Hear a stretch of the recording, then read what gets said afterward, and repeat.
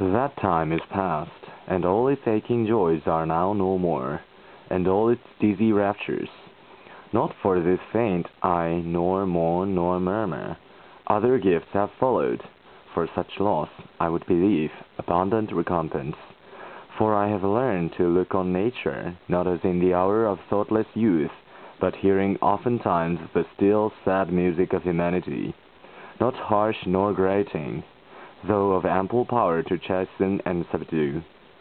And I have felt a presence that disturbed me with the joy of elevated thoughts, a sense sublime of something far more deeply interfused, whose dwelling is the light of setting suns, and the round ocean, and the living air, and the blue sky, and in the mind of man, a motion and a spirit, that impels all thinking things, all objects of all thought, and rolls through all things.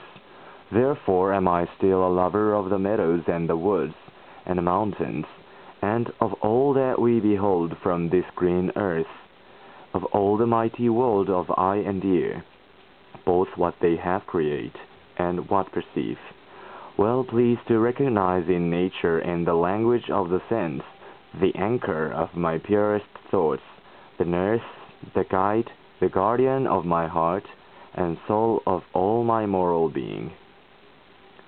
Nor, perchance, if I were not thus taught, should I the more suffer my genial spirits to decay.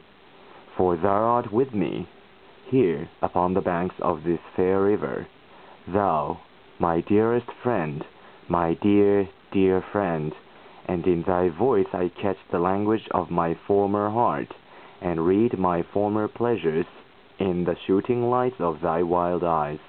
Oh, yet a little while may I behold in thee what I was once, my dear, dear sister. And this prayer I make, knowing that nature never did betray the heart that loved her. 'Tis her privilege through all the years of this our life to lead from joy to joy.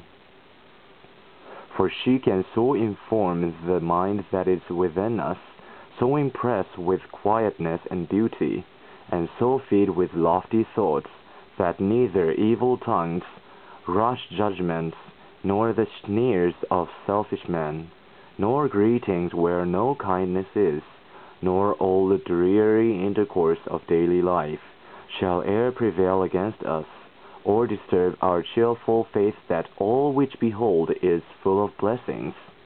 Therefore let the moon shine on thee in thy solitary walk, and let the misty mountain winds be free to blow against thee. And in after years, when these wild ecstasies shall be matured into a sober pleasure, when thy mind shall be a mansion for all lovely forms, thy memory be as a dwelling place for all sweet sounds and harmonies.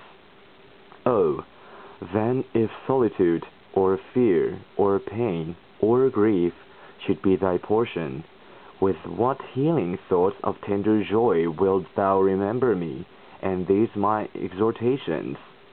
Nor, perchance, if I should be where I no more can hear thy voice, nor catch from thy wild eyes these gleams of past existence, wilt thou then forget that on the banks of this delightful stream we stood together, and that I, so long a worshipper of nature, hither came, unwearied in that service, rather say with warmer love, oh, with far deeper zeal of holier love. Nor wilt thou then forget that, after many wanderings, many years of absence, these steep woods and lofty cliffs, and this green pastoral landscape, were to me more dear, both for themselves and for thy sake.